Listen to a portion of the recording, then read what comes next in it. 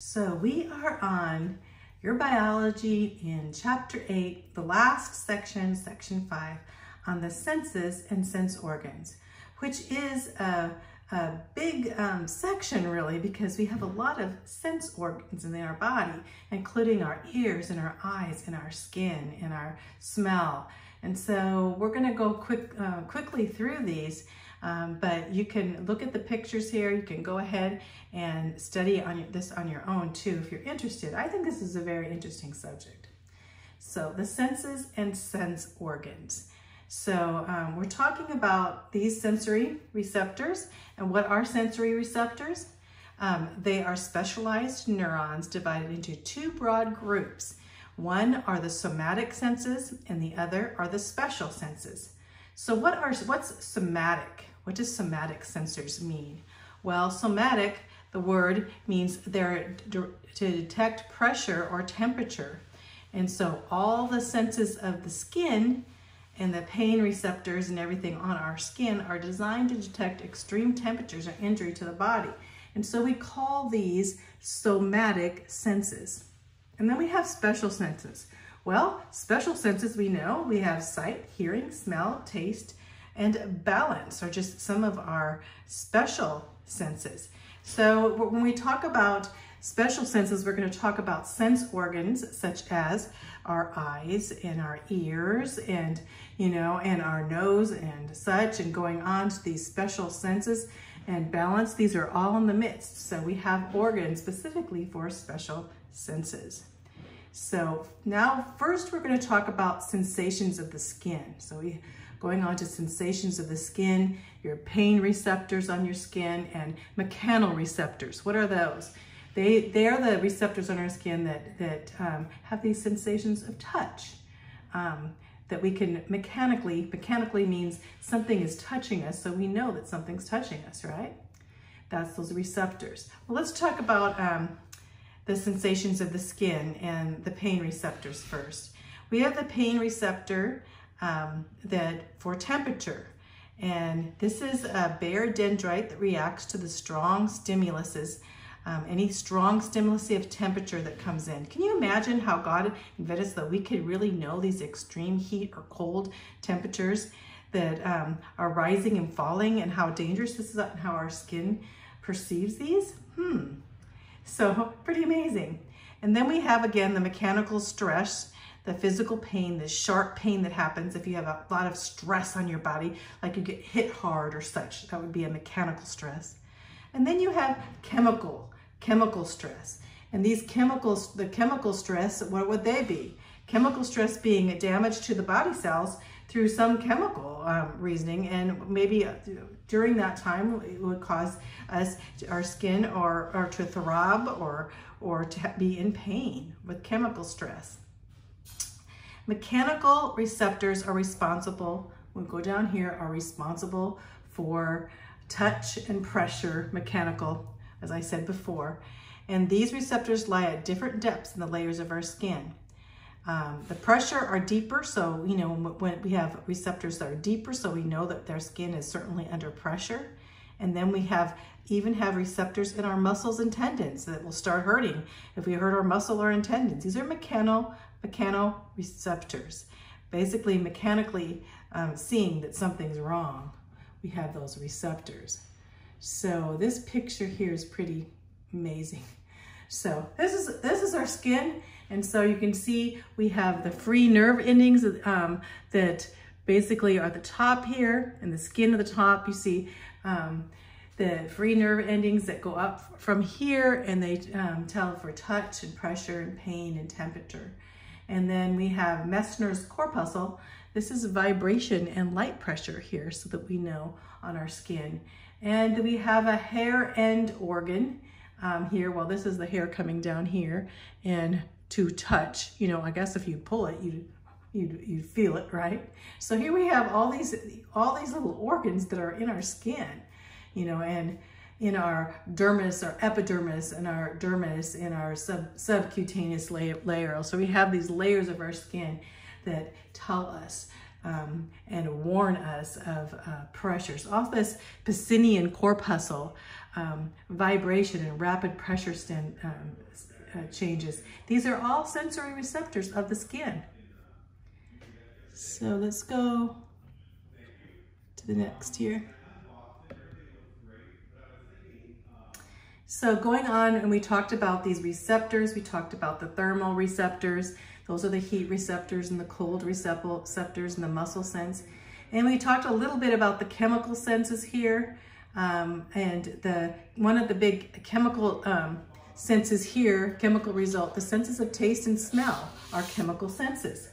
So we have these chemical senses of taste and smell, and they result from the stimulation of these chemical receptors that are on our tongue and on our nose, you know. And what are these chemical receptors? Oh my goodness, we're talking about chemical receptors on our tongue and nose. Well, they're simply taste buds, which are chemical receptors. And they tell us basically how things are taste. And these chemical receptors are on the back and the sides and the front of our tongue. And they tell us things if they're sweet, sour, salty, bitter, or umami. What's umami? Means meaty, tastes like meat. And these taste buds are surrounded by epithelial cells, and so they're kind of hooked into these areas, especially of our tongue. You know, taste in the back, in the front, and the sides of our tongue. So. Going on from the taste buds, adults usually have, I like that part where it says adults usually have 10,000 of these tiny projections called papillae on our tongue. And these taste buds are replaced every 10 days. And that's so when you get older, they're not replaced so much. So your taste buds change when you get older, simply because your taste buds are not being replaced as much as when you were young. So the same food may taste different when you are older. Also, it may taste different if you have dry. Here's some odors here we're going to talk about. But when you have a dryness or moisture, you can taste the dryness and the touch, because the same receptors can tell you if something is dry or moist. And most flavors are strongly affected by odors. And that's what we're going to talk about now. Detecting odors is with the olfactory nerve. So this olfactory nerve tells us what kind of odors we can smell. So, and it's important that we know these smells, because they do affect our taste, because most flavors are strongly affected by these odors. So detecting odors, the nose sensory receptors are located in the upper pair of our nasal cavity. So in our nasal cavity, we have these receptors, and they go to this olfactory nerve, or I should say olfactory node nerves, nerves together, and they connect the brain and the nasal cavity. So what happens? The air passes through these olfactory, next for the olfactories, actually the sensations of the olfactory nerve, goes to the olfactory nerve, but it goes through these I call them, and you would call them receptors, right? Sensory receptors. I call them olfactory receptors. For the olfactory knows that they're for odor, right? And air pass-throughs, and they sample these chemicals in the air. So really, when you're smelling things and smelling odors, you're smelling chemicals that are in the air. And these chemicals, some of them smell awful and some of them smell good, huh? And normally, if you're exposed to these smells, these odors, for more than a few minutes, your sense becomes temporary accommodating to the odor, and you won't notice it. You wonder why you walk in a house and something smells and people living there don't even smell it? Because they're just used to it. They have been accommodated to it. So there are two types of receptors when it comes to smell. And one has a certain kind of shape, and the other has senses through electrical charges. And so you have those that are smelling the primary odors and those of secondary odors, which means some odors mix with the other odors, causing a different odor. And humans can distinguish 10,000 different odors. So here's a primary odor, which is like camphor, and then you have mothballs like there, ethanol, floral is flowers, minty, oil of peppermint, musky, pungent, vinegar, sometimes some spices, or pungent, I should say, and putrid. You know, those two kind of go together. And pungent would be these two, putrid and pungent, but pungent and putrid. So, and you have those odors that we can, and we have 10,000 different ways to distinguish different odors. So, ears. So now let's get to the ears. This is pretty interesting. So let's go on to the next page so we can see. Here we go. We're going to focus on our picture of the ears here. So there we go. Back up a little bit so you can see the whole thing. How about there? So the ears are the organs of hearing. And the hearing brings us into contact with the world by our sound waves. So we're listening to sound waves that are transmitted in the air, and these our hearing comes as our ears can detect these sound waves. Isn't that spectacular? You think, okay, this is all about invisible sound waves. When it comes to it, and you think, how can we detect these? Well, God has made us in such a point that we can, and using these sound waves, we can actually communicate to each other by sound. How amazing. You know, and people say, it just happened. We just evolved to this point. No. God is a very intelligent, a creative creator. So the outer ear. Let's talk about the outer ear, this area right here. The outer ear is open to the outside of the body. This is called the auricle.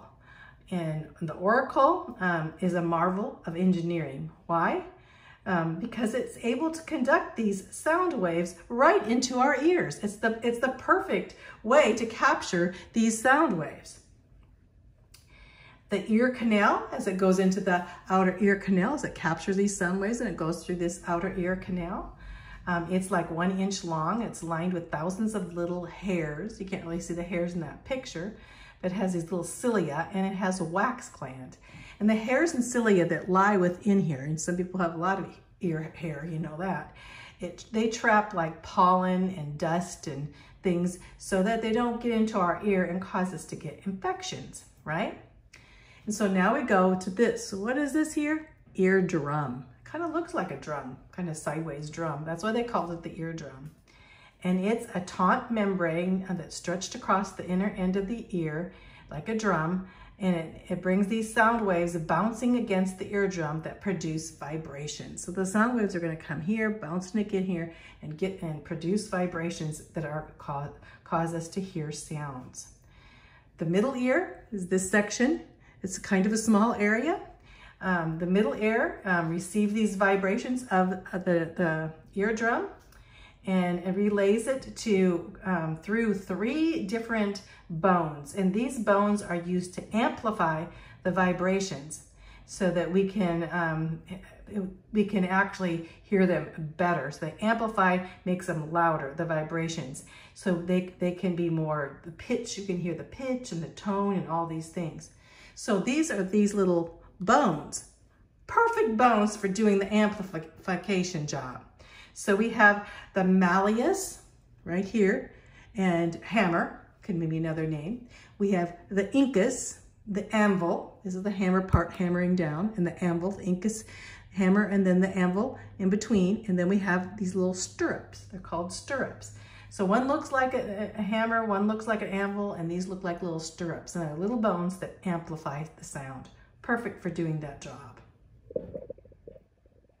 So as we go on now, we're going to go into the inner ear. Well, what do you notice about the inner ear?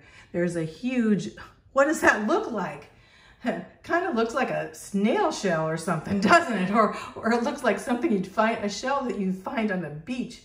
Well, that's why they named it a conchlea, because that's what a conchlea is the shell of a beach creature, you know, that you'd find on the conchlea shell. So it looks like that. But as it is, you have this inner ear, and then you have the round circle, this inner ear. That's the actual organ of hearing. It's a coiled tube resembling this snail shell, and it has hair-like little nerve cells that line it, and they generate waves inside these tubes there, causing nerves to wave. And these waves of these cells send electrical messages, electrical impulses, electrical, you can imagine, because of ions, let's just say. And as we go through here, it's going to basically amplifying as they send it. It's going through very important, this conchlea of the inner ear of hearing. Wow. And from the conchylium, we have the auditory nerve. Now, this is where we're talking about the nerve that carries them to the brain. And it translates these meaningful sounds into our brain so that we can know what they mean as for communication, right? So we have this auditory nerve. See this nerve coming in here? It's a long nerve, and actually it transports these so that it goes all the way to our brains. And then we have the semicircular canals. What are they about? Well, have you ever heard when you feel really dizzy that it's something in your ears? Say you have vertigo, it comes from the ears. Well, it comes from these semicircular canals, and they serve as balance sensors. And one loop goes forward, one loop goes to the side, and one loop goes down. You see how these loops are? And these can detect our balance, so we can make sure that we're in balance. Now, when you get an infection in your ear, you get a lot of fluid in the ear, then these semicircular canals get out of whack and they cause you to be dizzy. Bone conduction. What is bone conduction? Bone conduction is when, say that your jaw bones, so here's your jaw bones down here somewhere, and your jaw bones, you're speaking, and all of a sudden you're listening to your voice, and your voice is traveling to your inner ear. But because the bone conduction interferes with it in some way, or actually causes how you're speaking to sound a little different. So when you record your voice, ever notice that you record your voice on something and it doesn't sound like it does in your ears when you're hearing your own voice, and you think, is that me? That's because of the bone conduction. So, okay, the outer ear and the bone conduction. Let's talk about disease right here, disease and damage here, and you can see the different diseases here. You can't really see it on this picture, but but anyway, the disease, of course, we have the soroneural deafness, which is caused by loud noises. So if you are listening to loud music all the time on your headphones, this can destroy some of your nerves, causing damage. Damage, so you might end up later on in life being deaf, or even not able to hear some things. And then we have eardrum punctures. What's an eardrum puncture? I know an eardrum puncture, it happens and punctures your eardrum. You think, oh no, that's awful. Well, usually an eardrum puncture will heal pretty well on its own. So it's very treatable, and the eardrum heal quickly. But an eardrum puncture can let in infection. So a lot of times with eardrum punctures, you might have to be on antibiotics or such, or, to watch that eardrum for infection. What is tinnitus? Tinnitus, and of course, a lot of elderly have it. In fact, tinnitus can happen just from listening to loud noises, and suddenly your ears are ringing, right? So that can cause it. But tinnitus is ringing of the ears, and it may be caused by fever. When you have a fever, when I've had high blood pressure, my high blood pressure is up, I hear ringing of the ears, and that could be a sign that my blood pressure is too high. And then tumors and drugs, certain drugs. In fact, if you take too much aspirin or take too much ibuprofen, those kind of things can cause your ears to ring. So the ringing of the ears can be caused by a few different things, and also from loud noises. So, and the other we're going to talk about is ear infections right here. Ear infections, we're going to be talking about eustachian tube. So ear infections usually affect young people more because they have short eustachian tubes. Eustachian tube, I don't know if they have the eustachian, oh, there's the eustachian tube right here. See the eustachian tube comes down from the middle ear. Well, this eustachian tube, you can get infections pretty easy. If it's very short, you're more likely to get bacteria that can get into your ear. So, and it's also important in balancing too. The eustachian tube and these stirrups are very important in both of them in balancing. And this is balancing though in the middle ear, and this is balancing in the inner ear.